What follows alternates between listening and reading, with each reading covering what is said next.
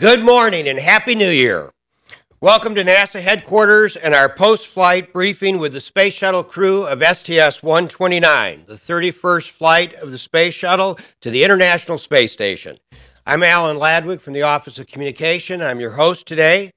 In addition to the employees from NASA headquarters, we welcome some very special guests who are here in the audience this morning, the teachers and students from the Congressional Schools of Virginia, the Edmund Burke School of Washington, D.C., and the First District Community Outreach Youth Group of Washington, D.C.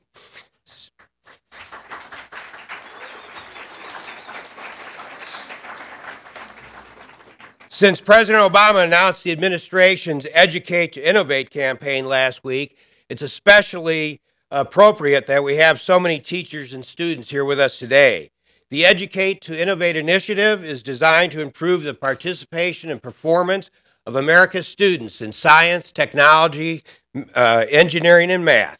This campaign will include efforts not only from the federal government and agencies such as NASA, but also from leading companies, foundations, nonprofit organizations who are going to work to help students become more adept at science and math. With only one U.S. module left to install at the International Space Station, the STS-129 mission was devoted to the delivery of equipment and materials that will enable increased and efficient utilization of the station capabilities once assembly is complete later this year. Commander Charlie Hobaugh led the STS-129 mission aboard the Space Shuttle Atlantis. For you students in the audience looking for role models, you have to go no further than to listen to Charlie and his fellow crew members. They are concrete evidence of the value of dedicated training, teamwork, and a demonstration of what can happen when one follows their dreams. So please join me in extending a warm and rousing headquarters welcome to Commander Charlie Hobaugh, who will introduce the members of his crew.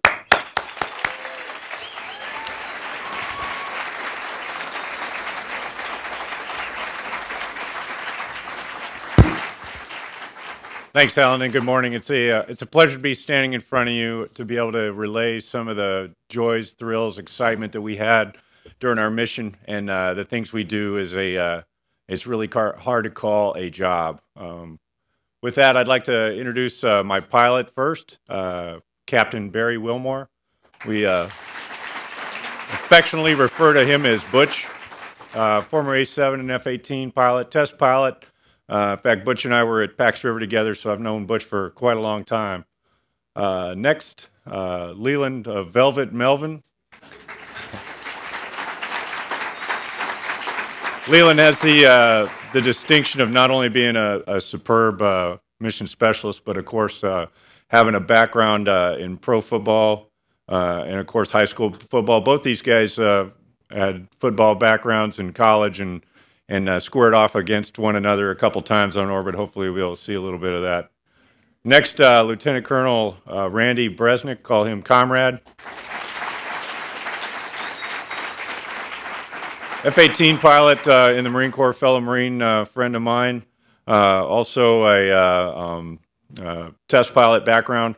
That's if you're keeping track, that's 3 so far. Next, Captain Mike Foreman. Also, went to one of the finest institutions of higher learning known to man, the U.S. Naval Academy.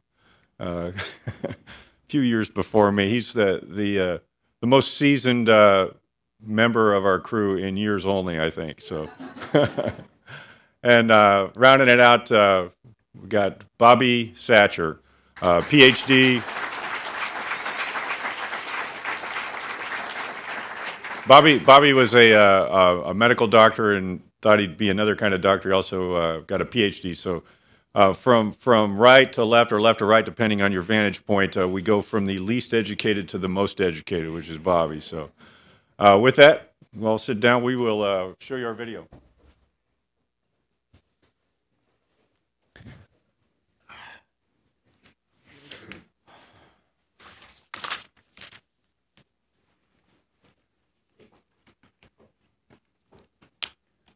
Start off, we had the Space Shuttle Atlantis.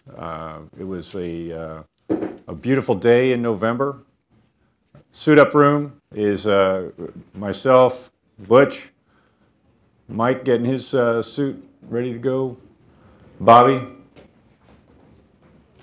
Comrade, and lastly Leland. Everybody's cool, calm, collected, and ready to go. Walk out through the hallway, getting prepped for the downstairs portion, which is the I Love Leland Melvin Fan Club. You can hear the fans in the background. We ride out to the pad. It's probably the first time we've ever been out to the space shuttle where there's nobody there but ourselves, and there's the suit-up guys that get us inside the vehicle. It's pretty. It's almost lonely, pretty serene. We get into the white room, which is where we put our final items of clothing on. You can see it kind of escalates in a little bit more fun and ends up with a guy that just can't break the cord.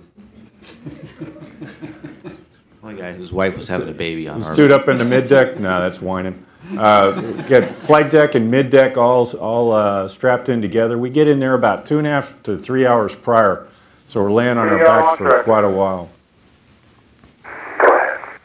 On behalf of the KSC processing and launch teams, wish you good luck, Godspeed, and we'll see you back here just after Thanksgiving.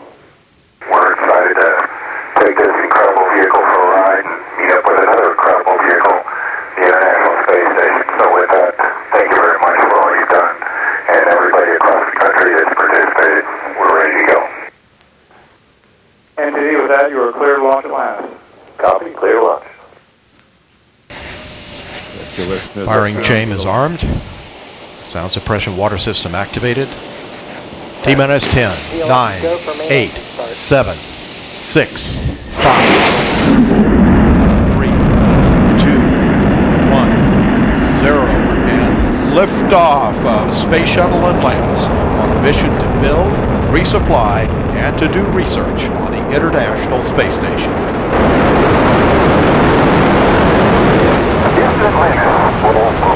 Pretty exciting first couple of minutes. You sit there, everybody's really kind of rested and peaceful, and then towards the very end, you start cranking, getting things going, and you can tell you're going.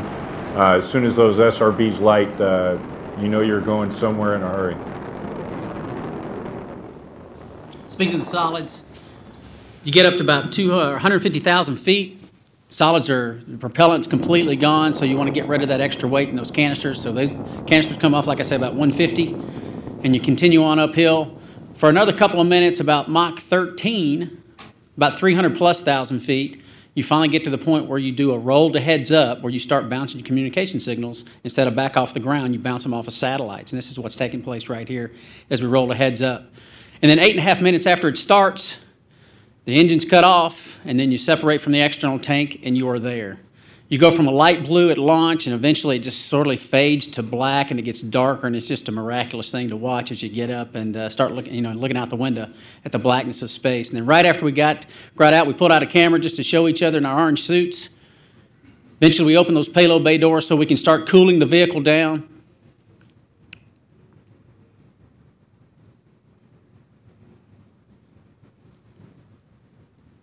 And we have to do a couple of burns to circularize our orbit, and you can see fire off these burns, and you'll see those OMS engine, orbital maneuvering system engines in the back, just glowing brightly. Just a beautiful, beautiful sight.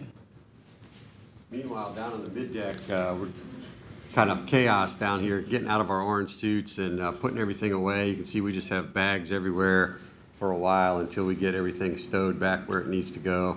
I'm kind of lost down here underneath this piece of equipment. Bobby's playing with a drink bag there, getting out some checklists. This is flight day 2 now. We're actually getting ready to inspect the vehicle's tiles to make sure we didn't have any damage during our launch. Good looking Butch there. So these guys are pulling out the robotic arm, and I don't know why I talk about this because I'm the only guy on the crew that wasn't allowed to touch the robotic arms. I was down shaving, and here's Butch. He's got the electric version, and Randy was exercising. And then we have these big spacewalk suits that we're going to use eventually. We take those out of the airlock, stow them, and of course there's always time for stupid astronaut food tricks.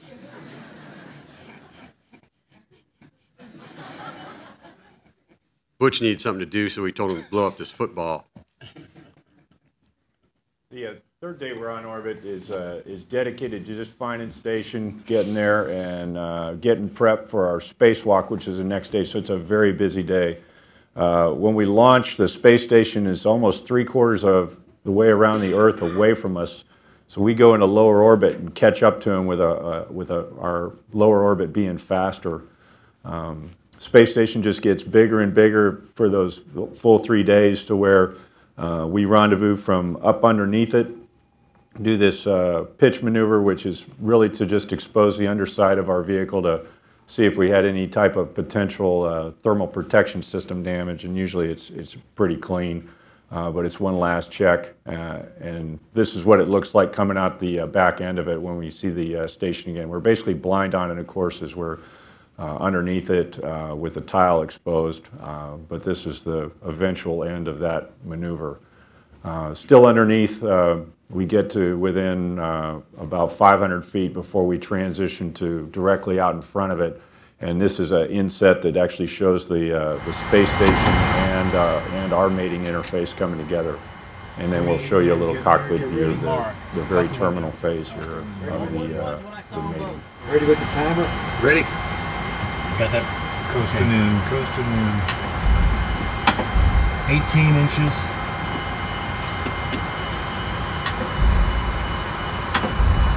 9 inches. Ready? 2 inches. Fire. That's the initial contact. We got capture. Everything we do is a team effort. It's all individuals working together. It's never just one person. So that's really the fun part of it, is just working together as a crew. What we were as a crew of 6, now once we get to station and get the hatches open, we're now a crew of 12. And most of these guys we haven't really had a chance to work with in training. We train very well together as a group of 6. They train as a group of 6, and now we're 12 to do this next. So after docking to the station, we had to get to work with robotics.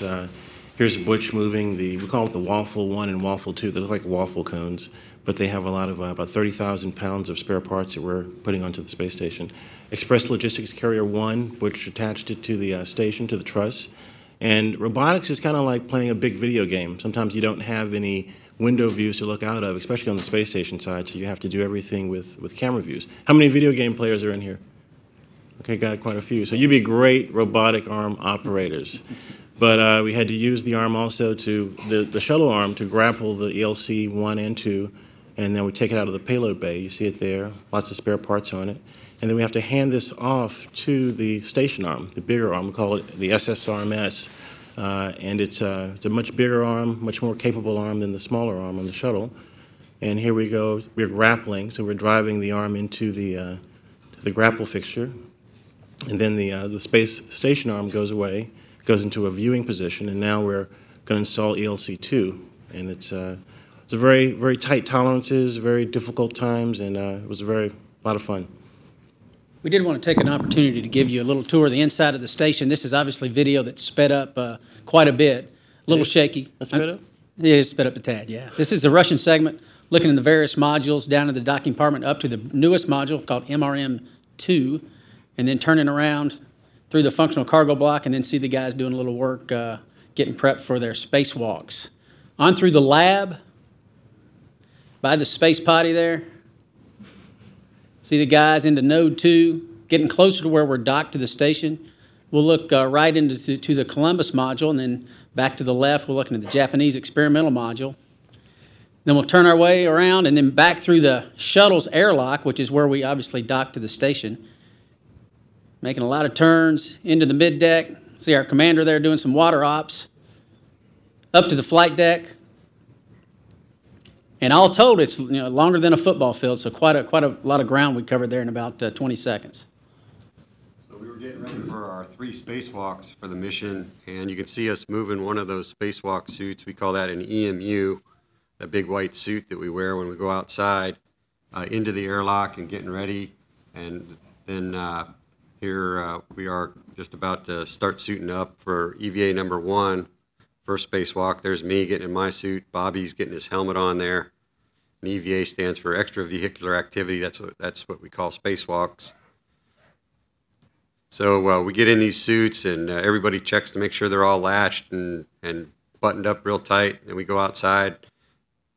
And on EVA number 1, our first goal was to take this spare antenna that we had taken up in our payload bay and transfer that over to the space station. So that's me down in the payload bay. I'm loosening the bolts on this antenna, and Bobby's coming over. He's riding the end of the robotic arm there, and he's coming down into the payload bay so he can take this antenna once it's unbolted and transport it over to the space station. Butch and Leland are working hard there on the video game, driving him around. Here's Bobby taking hold of that thing and moving away, and then I met him over on the other side, on the space station side, and we bolted it in, and there's a great view of Bobby. Yeah, so Randy was inside kind of directing all of this, and coming up on the robotic arm where we were actually doing some lubing, putting some grease in there so that you can see the wire mechanism moving there. But this gives you a sense of what it looked like outside. It's in outer space, it's actually vacuum, so there's no air. That's why we have to get into the space suits for the spacewalks. But it's a really spectacular view. And there I am again doing the same thing over on another robotic arm. So then that was the first spacewalk. Then the second spacewalk was Mike and I going out, my first time. And you see how much effort it takes, a couple people to suit us up each time, get our tools on us, get prepped to go outside the door. Our second spacewalk was moving some antennas around, doing some more work with our express logistics carriers. We also installed a few other items outboard the European module. So a bunch of external work that allows the station to have better capability in the future. You can see some of these views. It's pretty amazing. If you saw them on NASA TV, the views from our helmet cams, there's a view of the commander in the window of the space shuttle, looking from the EVA person's point of view. And while we call it spacewalking, you can see that we don't use our legs for anything except to hold us in a foot restraint. It's really all walking with your hands. So you're working with your hands for all your tools and everything that you're working with. Is you also need to walk everywhere. So that's why it does get tiring, because the only thing you're using is your hands. And with the spacesuit inflated like it is, you're always fighting the inflation every time you want to close your hands. So that's one of the things and why we train so long and hard for spacewalks, to get in condition for that. You can see with no gravity to help you fall out of the suit, you need a little help from your friends helping you get out. And we call this one kind of like birthing the baby cow, as Butch has to stand on Mike's legs and then hold the arms up and try and push him out because there's no force, i.e. gravity, to help him fall out. Because my upper arms are so muscular, they want to come in there. But while the spacewalks are going on, there's a host of people. You saw the people inside. They're reading the script. You got the robotics folks that are moving the arm. You got the commander. His job was to be overall goalie and keep track of everything that was going on, and also do some other events. Then for the last spacewalk, Mike took the training wheels off Bobby and I, and we got to go out together. Mike was now the guy inside doing the IV, while Bobby and I went out there for the last spacewalk of the flight. And the big goal on this one was, after we installed some science platforms out on one of the big cargo platforms, this big, huge 1,200-pound tank you see in front of you, we basically, Bobby and I pulled that off the cargo platform, turned it so that the robotics folks could grab it with the space station arm. So that was a pretty neat feat. You got this huge thing that weighs a whole bunch we'd never be able to pick up here on Earth, but you'll see how easy it is for Bobby and I just to turn this thing and point the grapple fixture up so the arm can go ahead and grab it. Obviously, when you're moving something that massive, you move kind of slow and deliberate. And Leland and Butch did a great job grabbing it from us. And then our job was to clean up a few things, and then we basically spacewalked, or did our space crawl back to the airlock so we could meet the arm with the tank and then put it in its install position. And so throughout all the practice we did in the neutral buoyancy laboratory, in the virtual reality lab, we're able to fly this thing in space on the robotic arm within inches of the install position, them using their cameras and also the views from Bobby and my helmet cameras. And then Bobby and I put it in place for it to be able to be used on station. Then after that spacewalk, we got the news that my daughter Abigail had been born. I was able to share that good news with the crew with the traditional cigars. No smoking in space, so we had the bubblegum cigars. We also had a little time to play around with the football. That would never happen in real life. That was a great stint. Never happen in real life. That's why Leland left the NFL. But on the serious side, there's a lot of scientific work that's going on the station now. We participated in a lot of the experiments. You can see, you saw some experiments with plants there. We also did some cell biology experiments. That's what Leland's doing right there. And we also did some experiments just measuring how much taller you get in outer space. Everybody gets taller when they go in outer space. One of the other things we do in space is we transfer items from the station back to the shuttle, things that have to come back down, like Nicole's shoes and her clothing when she'd been in space for 3 months. So here's Scorch using his legs. There's Comrade actually taking a big payload back over to the station. He's going to do his little Superman maneuver here. Here we go. He's taking it up into the top of the gym. Also exercise in space. Here's Butch working, doing some squats. Here's Scorch using the same machine to do bench press. About 10 pounds, I think. There. Yeah, it's about 5 pounds, I think. Here's Mike on the cycle ergometer over in the shuttle side. And then here's Jeff running on the Colbert, which is a treadmill. The bungees help hold you down, like simulating gravity. Also, delicious food from all over the world. We're sitting here having some, I think these are calf cheeks. Yeah, some Russian delicacy. But we're all just kind of sitting around having a good time. You worked hard during the day, you eat and you play hard at night, and just a really good moment to reflect on the day and just all the different cultures and people that we have around the world helping us do this mission. Next, we had our last transfer item, item 914. Nicole getting transferred over from the station to the shuttle. We're waving goodbye, saying goodbye to everyone, and it was a great moment. Coming back in, Jeff and the 2 commanders are saying their final goodbyes, and coming over, we're going to close the hatch and get back home.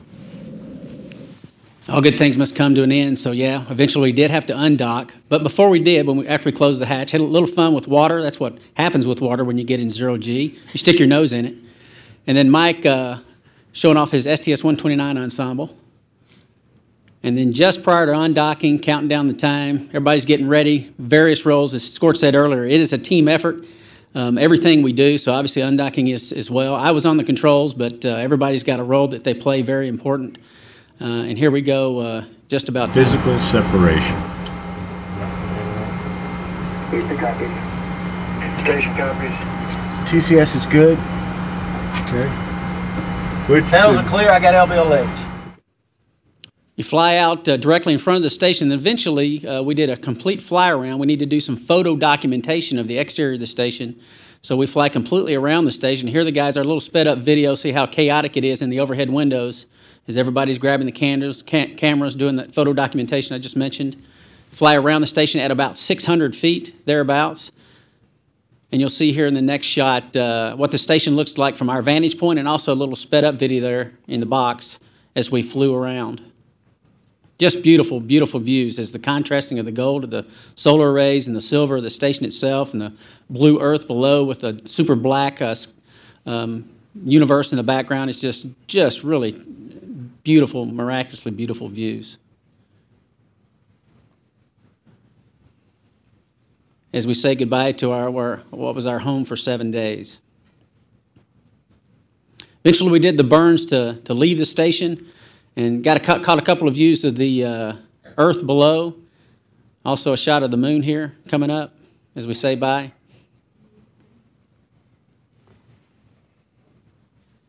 Looking out the windows at the curvature of the earth as we do some more burns to start coming back home.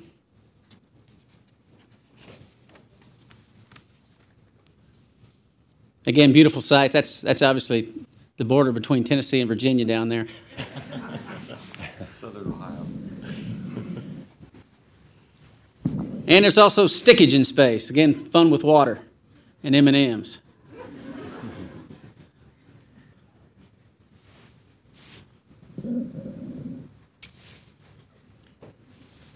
We've been in space for about 11 days. Now it's time to head back. You can see gravity starting to pick up, as Leland's showing. He's not dropping his list. He's actually just letting go of it. Now it doesn't float in front of him. It actually falls.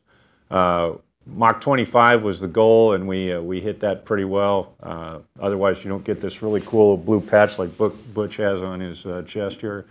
The landing back in Florida was great. We came screaming up the coast of Florida from south to north to a beautiful morning day. A little breezy, a little cool, but very picturesque. The landing went very well.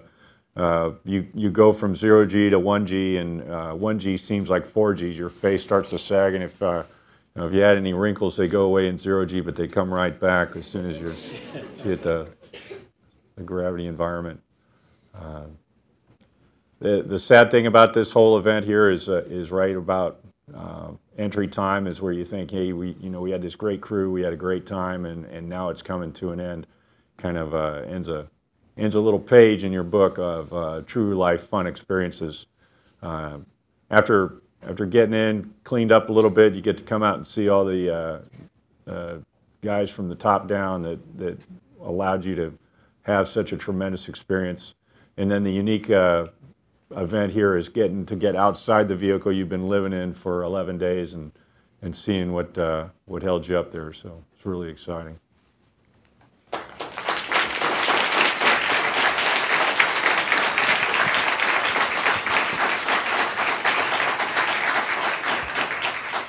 Well, that was trying to encapsulate 12 days in about 20 minutes. So there's, and the main thing we tell you too is, the flight is just the culmination of what had been over a year's worth of planning and scheduling, and for us about 9 months of true dedicated training together as a group, just to be able to pull off those 12 days. And the thing that's really amazing is, the flight itself is over in the blink of an eye, but the true life experiences that you come to enjoy is just the teamwork and working together as a group, getting ready, and then just executing something as fun as a space flight.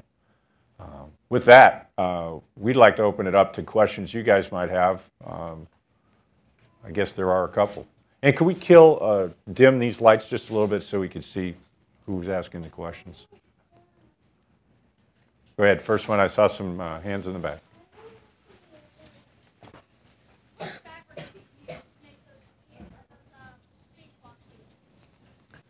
All right, the question was, what fabric do they use to make the spacewalk suits? I'll let Mike answer that. Well, those suits are they have to be their own little personal spaceship, basically, because they have to protect us from the vacuum of space and the extreme temperatures that we're going to experience out there. So there are multiple layers of fabric. The innermost fabric is sort of a bladder rubber material to keep the pressure that we have inside there inside, and then there are layers of fabric on the outside to protect that inner fabric from anything outside that we might brush up against. But it is a pretty amazing piece of equipment. It provides us the cooling that we need. The oxygen, obviously, the communication, so that we can talk to everybody on the ground and back inside. So, pretty neat thing. During the video, you mentioned the various modules that there was in the space station. Do you know how many there was exactly? Butch ran out of fingers to count that one. I'm sorry. Depends on how you count. The Soyuz could be counted as a single module, but it actually has two parts to it. So if you counted both parts as a separate module, I mean, you'd come up with 1, 2, 3, 4, 5, 6, 7, 8, 9, 10, 11, 12, 13, 14. People from Tennessee can count. And that's a WAG. That's a quick count. 14-ish, including the shuttle. And it's a really good question you asked, and the thing to mention is it's not just modules that come up, but it's also external parts. In other words, all those truss pieces, like at least in my experience, the first flight we had, we really didn't have much other than a single solar array mounted on top of the lab. And actually that's kind of a lie, but essentially that's what we had. Now, over the flights, in addition to building the modules and the pressurized volume inside, you also had flight after flight to give you all the power generation, thermal rejection capability, and cooling that's required to keep the station up and living and breathing through that whole time. So every flight that we do is usually packed with tens of thousands of pounds of equipment. In our case, we had almost 30,000 pounds that we delivered to the station. So the numerous flights that we take up, every one of them is jam-packed with equipment. And the amazing part of those 14 different items they're talking about, plus all the extra truss and everything Scorch talking about, they weren't all built in the same place. And so it was like you making something at your school and the kids over here from another school making something and taking it on the other side of the planet and fitting it together and having it all work. And that's the amazing part about the International Space Station, that stuff built on the other side of the planet. It's that everybody's doing the same engineering and taking the drawings and making the stuff the exact tolerances that we can go up into space, put it together, and it all works. How many gallons of fuel does it take to launch the spaceship? I don't know the exact number, but I do know that the propellant that is flowing into the 3 main engines on the back end of the space shuttle, every second is about equal to the size of a standard swimming pool. So you've got that much propellant, liquid hydrogen and liquid oxygen, flowing at very, very high rates. You've got 17-inch valves on each side, the hydrogen side and the oxygen side, that is routed to those 3 engines. And it's pretty remarkable how much propellant does flow, and it works fantastic. And so for the 8.5 minutes to orbit, that's about a little over 500 seconds. That's 500 swimming pools worth of fuel. Yeah. What kind of training did you do? Wow. I'm trying to think. That's a loaded question. You don't even know how expansive that one is. Bobby, you want to try that one? Well, it depends on what your role is specifically, because we all work as a team, so we divided up the different tasks. Some of us, of course, were responsible for flying the spaceship, the commander and pilot. Others of us were basically doing things like spacewalks, others doing the robotic operations, and then there's a whole bunch of other activities that go on the spaceship that different people are responsible for. That you saw some of that in the movie when we were actually docking to the space station and undocking. So we trained for all of that stuff, all of the specific tasks. We also just do some training just to get used to each other as a team. So it's almost like, to some extent, almost like a sports team, getting used to each other, knowing what our strengths, weaknesses are, and understanding how to manage everything. What equipment do you use to prepare to go to space?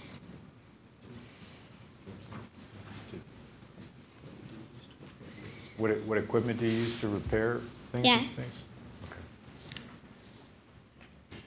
For the robotics training, we use a lot of computers and a lot of simulation because we don't have the actual robotic arm on the ground because it's too heavy. Gravity will pull it down. We do have a simulated arm that is it's about the same size as the big arm on the space station, but all the stuff that we do is pretty much like a video game, like I mentioned before. So that robotics training works like that.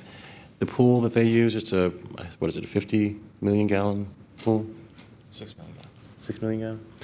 Huge pool for simulating the spacewalks. So when Bobby and Comrade and Mike are simulating the spacewalks, they're in their white suits. But you can't do it, you have to have a microgravity type environment, so you use neutral buoyancy in the water, just like you float in the water to simulate that kind of training. So that's another facility we use. We have, for the ascent, we have like a motion-based simulator. It's like another big video game where you sit in there and you actually move like you're doing a launch, and then you land, it turns down, and acts like you're landing. So lots of different facilities for equipment that we use for our training. Good question. Does that answer your question? Okay. What parts did you deliver to the International Space Station?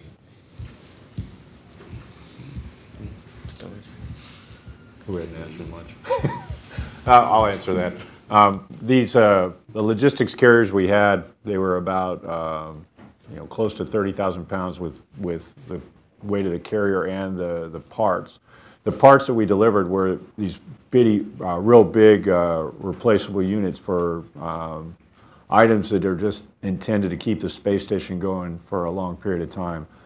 We had a couple control moment gyros, for example, that what these things do are they're big gyroscopes that they're spun up. There's 4 of them. They're intentionally out of alignment. So as we rotate around the Earth, there's torques that are imparted on these gyroscopes to actually keep the space station in its desired attitude or pointed in the right direction, which is extremely important for having things such as thermal conditioning on the station, things getting too hot, too cold, but also if you think about the big solar arrays and being able to point them and have them in an orientation where you can get power during the time that you're in a light phase. And as we go around the Earth, there's, one daytime cycle is about 90 minutes. So we see sunrise, sunset, 90 minutes. We have 15 orbits per day on a normal day. So those we had. We had pump modules for cooling. We brought this high pressure gas tank. We had spare parts for the robotics arms, and the list goes on from there. But these were the big pieces that would be spacewalk or robotic installed if a certain component was to fail and needed to be replaced. So we were basically stocking the station externally with big spare parts, and then we also had a bunch of things internally that Leland was the master of making sure that the right spare parts that we transferred inside got to the right place and we brought the right things back. Good question. What inspired you to become an astronaut for NASA? Little Beaver? That is a very good question. And there's many things that I could answer, but I'll just pick a few of the things that inspired me personally. I think growing up watching the space program, it is definitely unique tasks that we have the opportunity to do as astronauts. And the opportunity to try to strive to be involved and take a role in that, never dreaming that I'd actually be one of the guys sitting on the pointy end of the rocket when it launches. But just to play a role and be involved in that. I truly, when I was your age, I really enjoyed technology. I enjoyed learning about things. I enjoying how things worked, what made things go. I was very intrigued, and I came to learn that a lot of the things technology-wise, there's a lot of math involved. So I became interested in math. I truly did, and I enjoyed learning mathematics and getting on up into geometry and algebra and trigonometry and calculus and all of those things as I went along. It was really, really intriguing to me. So I think it was the big picture of what really inspired me was just learning and taking the opportunity to learn as far as we possibly can. So for me, that was what inspired me. What does it feel like in zero gravity?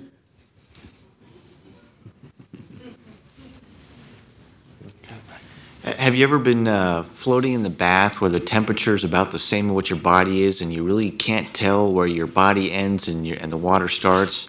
It's something like that, because there's no forces on your body, and your body just naturally goes, when you're not doing something, to a position that's comfortable for it. So zero gravity, I found to be really, really comfortable once you get used to it.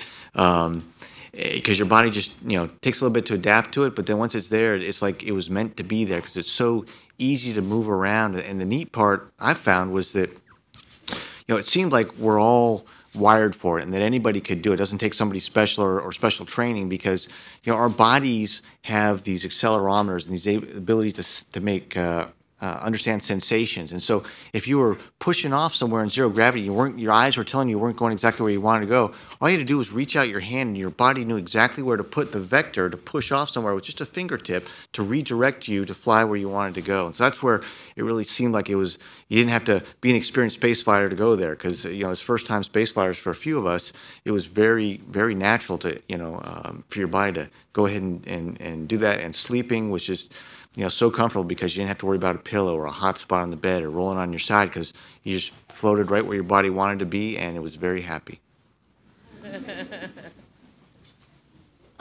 What could have gone wrong on the liftoff or just randomly in space? Who's asking that question? Oh, the adult in the back? Sorry, I was just curious.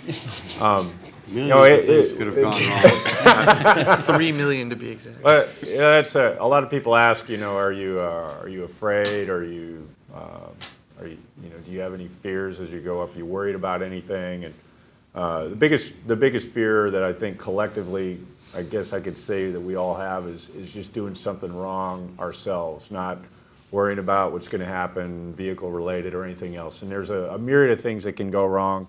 It's a risky business, but it's a very worthwhile endeavor, and it's total enjoyment. It's sheer pleasure. It's teamwork. It's excitement. It's the leading edge of technology. It's a foreign environment. It's, you know, the risks are worth taking for all of us. And we train extensively. In fact, almost too much for things that go wrong. And Butch and I and Leland and Comrade as a flight deck crew spend all kinds of time going through all kinds of convoluted, twisted cases of failures of different systems all at the same time, and staggered and interrelated and confusing, and real brain teasers. And they're a lot of fun to work through. It's exciting stuff. It's real dynamic. But in 8.5 minutes, at least half your training is gone, and you haven't even gotten into orbit, or just basically got into a suborbital trajectory, and you're, you know, most of the time you spent training is finished, because those scenarios didn't pan out, or you already took care of it and it was no big deal because you were well trained. But the thing that happens more often than not is you're on orbit for 11 days and you're doing one thing after another, and they're all different, and you didn't have you're trained well, but there's so much that you need to learn that you just got to pick it up and do it. You're always more concerned with doing something incorrect that way, and usually the impacts aren't so bad, but the time spent there is not as extensive, because we do very extensively train for things to go wrong in our dynamic phases of flight, and we're well prepared for that. So, thanks for the adult question in a room full of school kids. Any other adults want to ask any questions? Yes. What background did you have to prepare yourselves to apply for the job of astronaut? You know, there are probably 100 astronauts working in Houston in our astronaut office in 100 different backgrounds. You know, so we each have a little bit varied background. A couple of us, 4 of us, I guess, naval aviators, including the 2 Marines. And no, that's not a slight. We cherish the Marine Corps, part of the naval service. So 4 of us. I appreciate the ride you guys give us to go to war, Mike. Yeah. Okay. So some of us, 4 of us, came through the flight training, naval flight training, and became pilots and test pilots, but our educational backgrounds are all a little bit different. Then we have the 2 smart guys, Bobby Satcher, especially here on the end, with his PhD and medical degree, and Leland with his background in the NFL, and then he's actually a fiber optics expert. So you can ask him questions about how fiber optics work, because he's a world-renowned expert in fiber optics. We don't bring that up very much, but it's the truth. And so we, you know, on my first flight, we had a veterinarian for our crew medical officer. This time we had a real doctor, but we even have a veterinarian astronaut. So the backgrounds, you know, we have people with PhDs in chemistry and biology and astrophysics and a lot of very smart people there. You know, just not very many on this crew.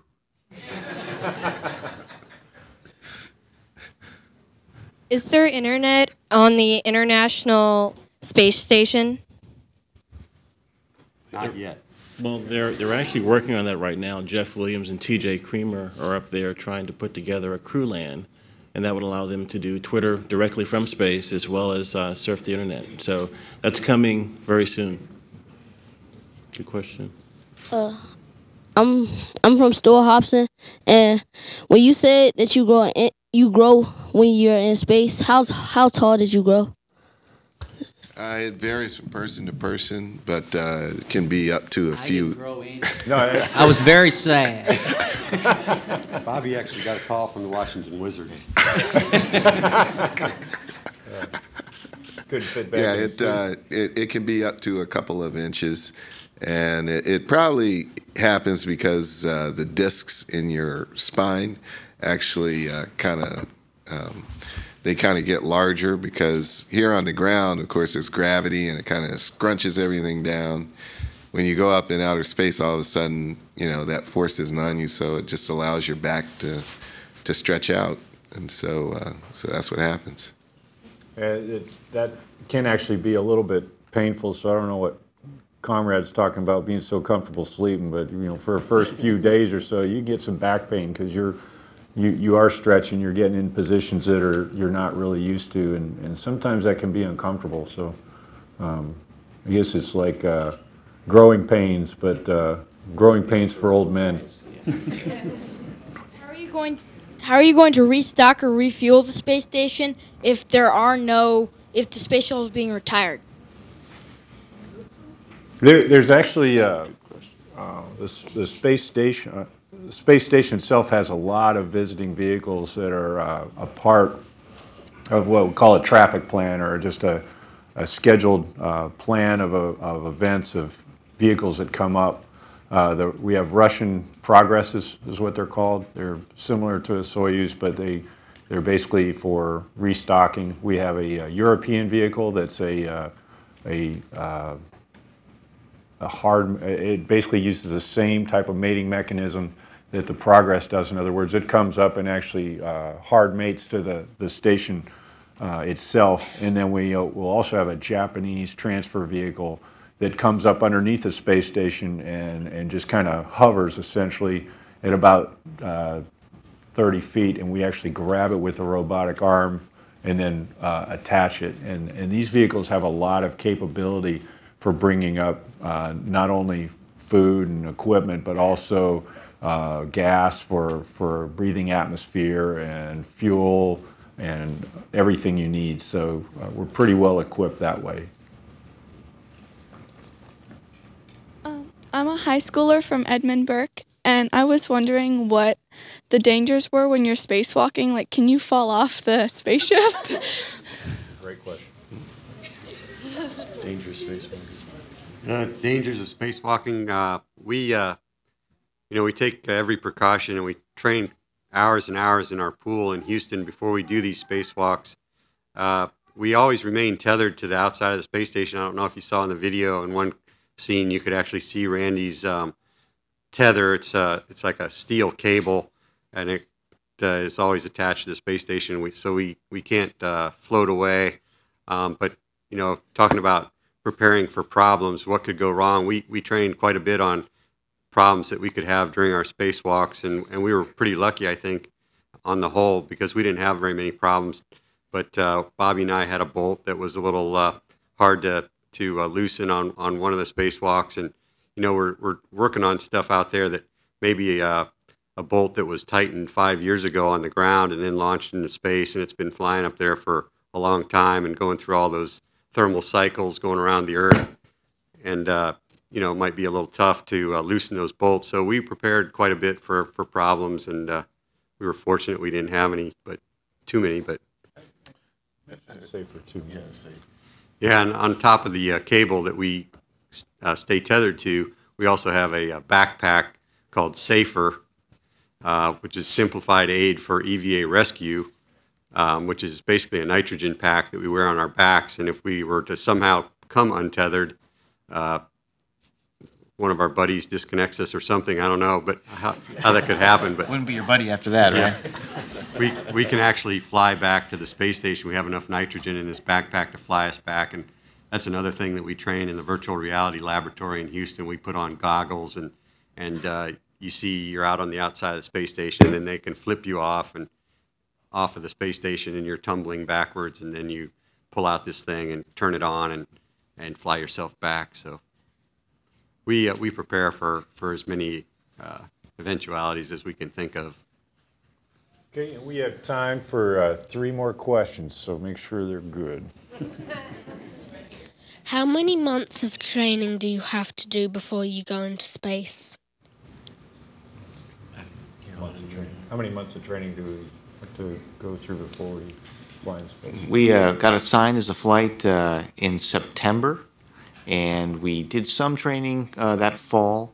And like Scorch said, it was really 9 months before the mission. After the new year, we really got into hot and heavy, full-blooded training. And then we launched in November. So from assignment in September to launch in November, as you can see, was basically 14 months. There used to be, a period of time when our missions were a little less complex.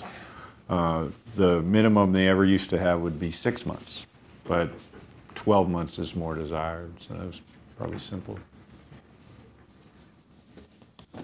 Approximately how many years does it take for all the training in all for one mission?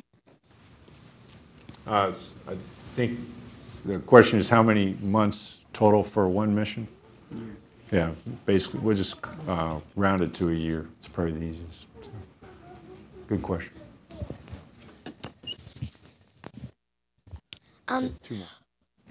What's your favorite part of being in space? You'd probably have to ask each one of us individually. I'll just say being with these guys. That was my favorite part. Sensitive guy. Say, oh yeah, I got the answer first. Go ahead, you can't top that. Being in space is fantastic, but I didn't think about this ahead of time, but we've been back since the 27th of November, but it has been a joy, almost as equally as enjoyable, to share the experience with others like we're doing today. It's been really, really great.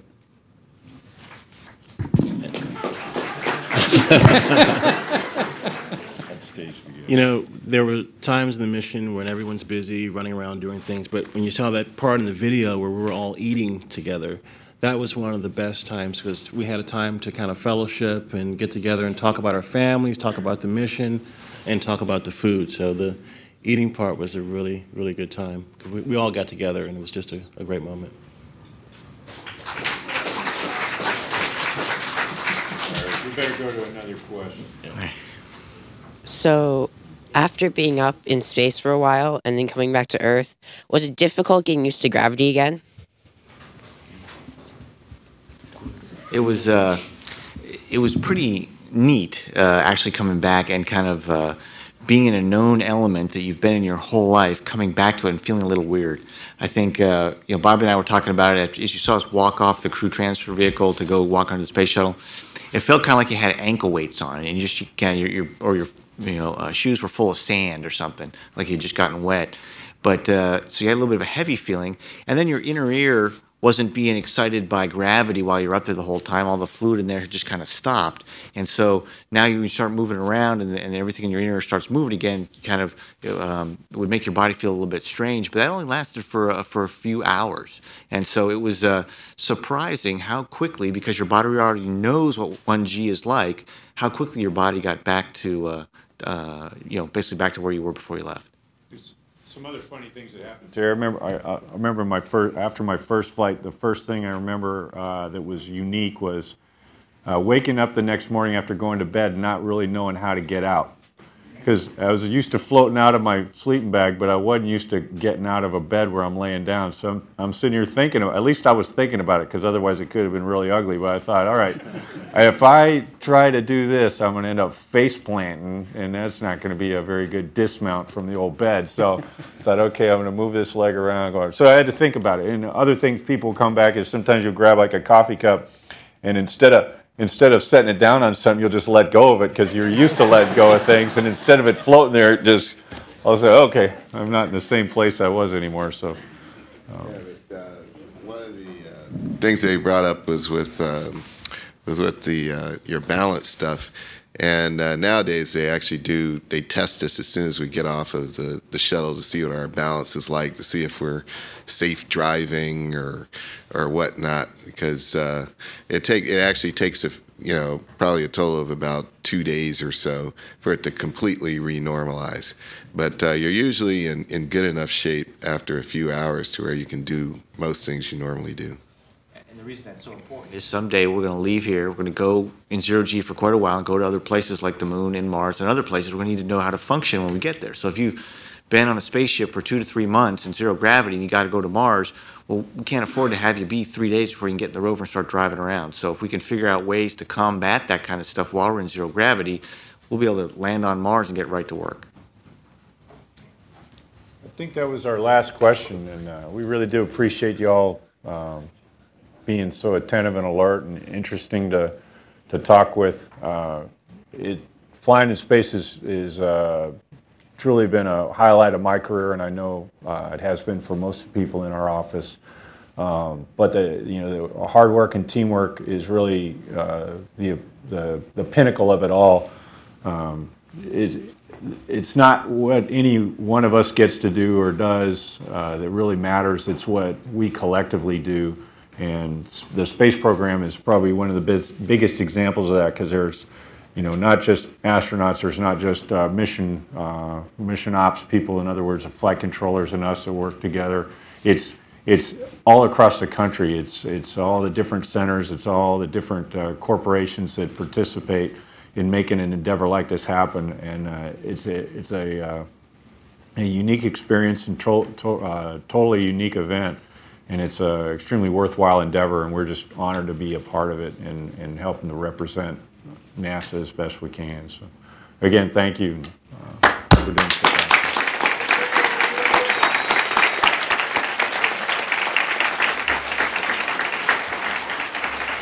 Thank you guys for sharing the experience of STS-129. So, for the students in the room, who here would like to do a spacewalk and travel 17,500 miles per hour? Who would like to perhaps command a spaceship to go back to the moon, or perhaps to Mars, or maybe be a scientist and analyze data from the Hubble Space Telescope? Well, we hope you'll follow the activities of NASA. We have a busy year ahead of us. As we speak, 5 crew members are from U.S., Russia, and Japan are up on the International Space Station. The budget request for 2011 will be released on February 1 for you students. That's like our allowance from the President. We are anxiously standing by to hear what the President has in mind for the future of NASA's human spaceflight program. We're getting ready for the upcoming launch of STS-130 that's going to go back to the space station. We're also preparing for the launch of the Solar Dynamics Observatory that will reveal how solar activity is generated and how it impacts things here on Earth. And a reminder to headquarters employees, on January 29th, you'll have the opportunity to participate in the annual Day of Remembrance ceremony at Arlington National Cemetery. This is our chance to pause and reflect and recognize the sacrifices that the astronauts from Apollo 1, the Challenger mission, and the Columbia mission made when they gave their lives for their country. So stay tuned to announcements on NASA Inc. for further details on that. Meanwhile, thanks again to the teachers and students from the Congressional Schools of Virginia, from the Edmund Burke School of Washington, D.C., and from the First District Community Outreach Youth Program. Thank you all for coming today. Please join us in the lobby to meet the astronauts, and be sure to pick up materials on the table on your way out. You can learn more about our current and future plans and programs by logging on to www.nasa.gov. Follow us on our web, our blogs, Twitter accounts, and a range of traditional and social media. Thanks for joining us today, and see you in orbit.